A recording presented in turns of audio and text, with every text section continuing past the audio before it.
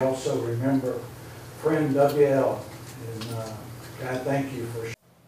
Beaumont City Council members took time today to honor former council member WL Pate. Pate died Sunday morning of complications from a lung disease. Family and friends joined his longtime colleagues to share their favorite memories. He had a talent, a gift, and he shared it. I'm gonna miss him. His brother there, pretty emotional as you can imagine. Pate was also remembered as an ambassador for the community through his work with Lamar University and the Babes of Harris Museum. His funeral will be held this Friday at 1 p.m. at One City Church in Beaumont. Military honors will follow.